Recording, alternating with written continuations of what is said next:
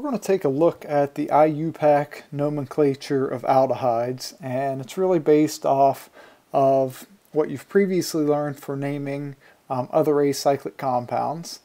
And the basics are as follows. We'll identify the parent chain, which is the longest carbon chain that contains the aldehyde carbon. Then we'll number that parent chain, setting the aldehyde carbon to number 1.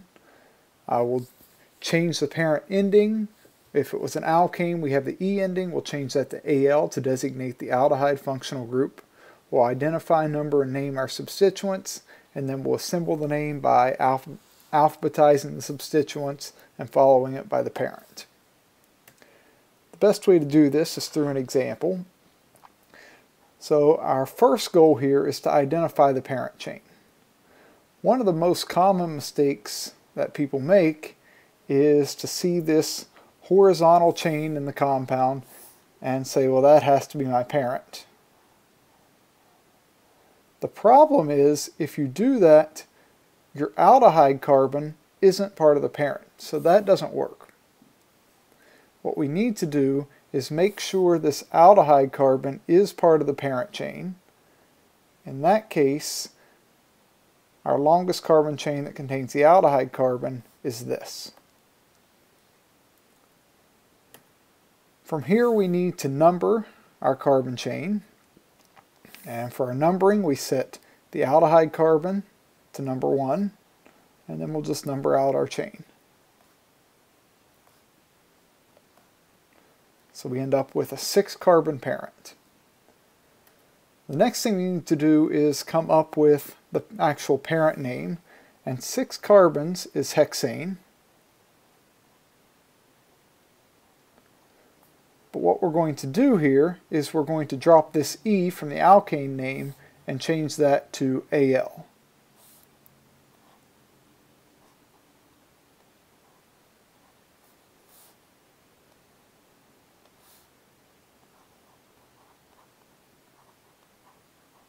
So that'll be hexanal. In this case, we don't need to specify 1 hexanal because since aldehydes are always terminal, they'll always be carbon 1. Our next goal is to identify, number, and name our substituents. So we'll just work in increasing number.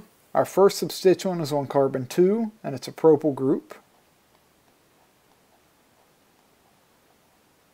So there we have our 2-propyl. Carbon 3, we have a hydroxy. And what we see here is that the aldehyde, being a more oxidized carbon, took precedence for the parent name, and that's why we're not naming this as an alcohol. So we'll just make this a hydroxy substituent, and then we have 2 bromines on carbon 5.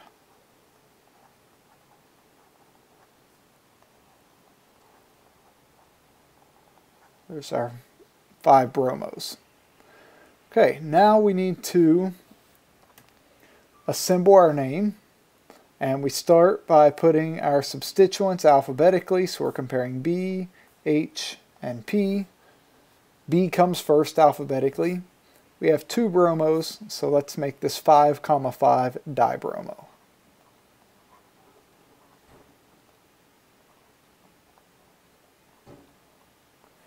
Next comes the H, so we'll do our 3-hydroxy.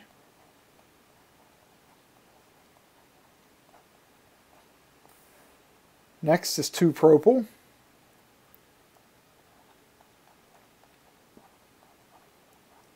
And then finally, we finish the name up with the parent, which is hexanal.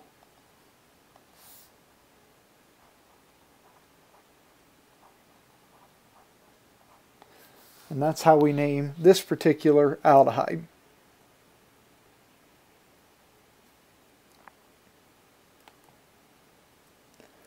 Now what if we actually have stereochemistry designated, because this alcohol is in fact a chiral center,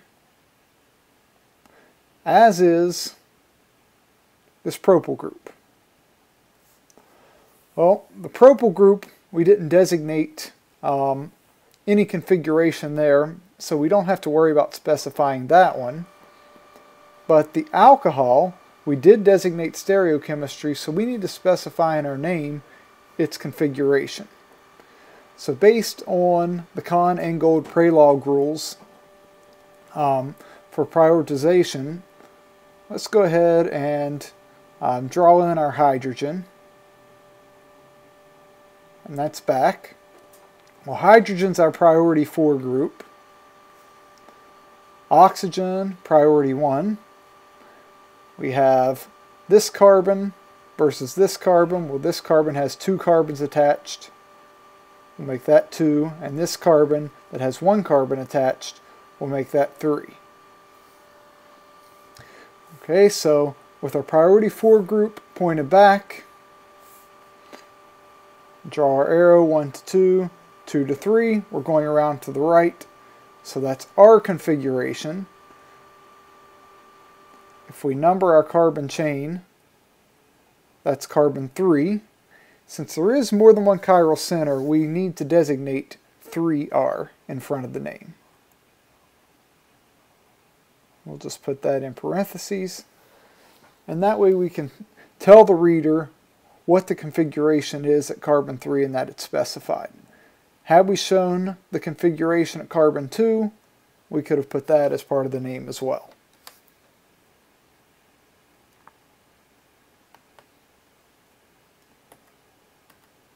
Let's look at one more example for an acyclic aldehyde, and we'll go through the same basic rules.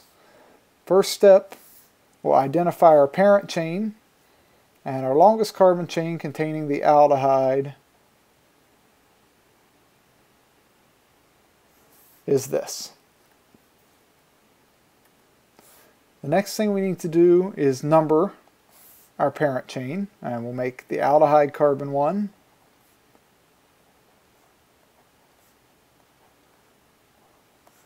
We number out to 7, so it's a 7 carbon parent. From here, we need to change our parent ending. We're going to do this a little differently because we have to deal with this alkene. So if there wasn't an aldehyde, we would name this as heptene.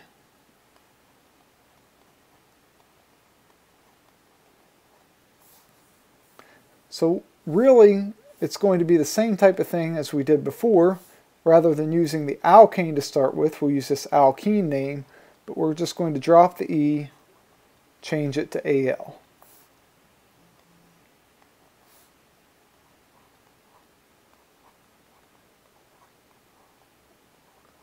So that'll be heptenal. We also need to specify where exactly that carbon-carbon double bond is, and it's between carbons 5 and 6, so we're going to say 5-heptenal.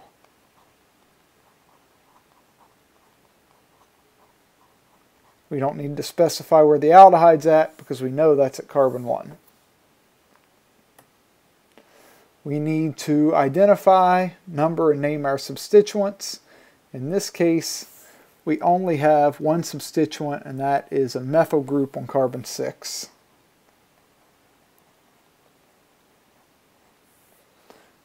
And now all that's left to do is assemble our name. We have 6-methyl, 5-heptenal.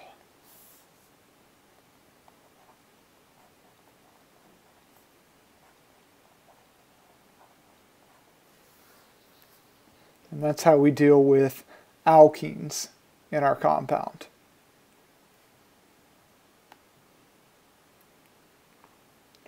One other case that you might run into is having an aldehyde attached to the ring.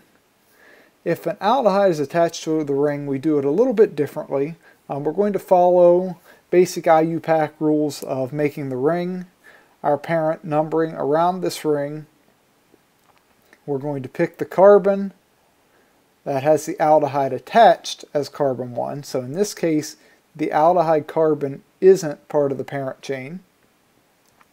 And we'll name this ring as we would just a cyclic alkane, and we'll follow up the name with carbaldehyde to to represent we have this carbaldehyde group attached. Okay, so let's go through this step by step. Alright, so first thing we're going to do is pick our carbon containing the aldehyde on the ring as carbon 1.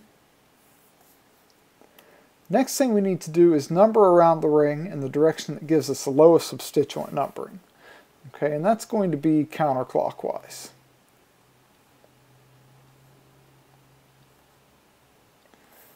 Okay, now just for comparison, let's go ahead and number it the other way.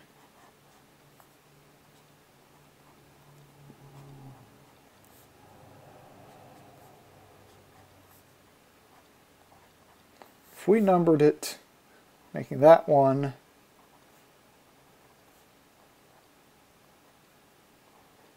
we would have a substituent at 3, 5, and 5, which is a total of 13, versus 3, 3, and 5,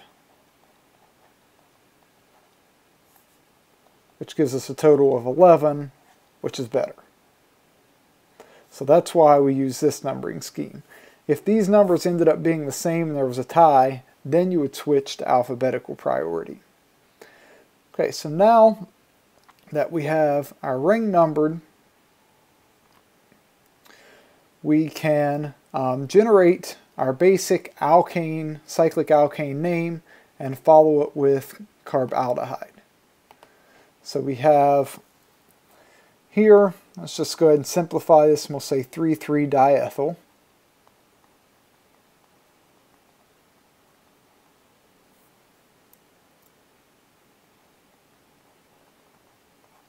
But we'll use the E for alphabetical purposes, and 5-chloro.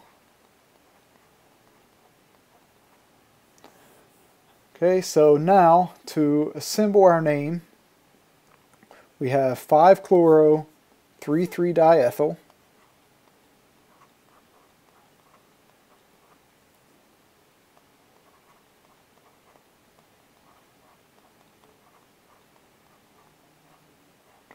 and really we're going to treat our parent as just cyclohexane.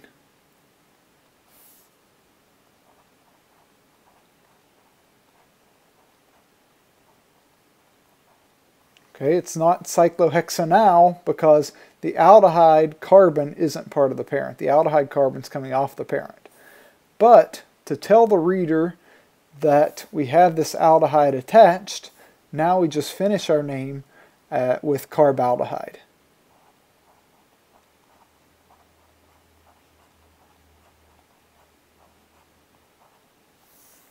This would be the IUPAC name for this compound.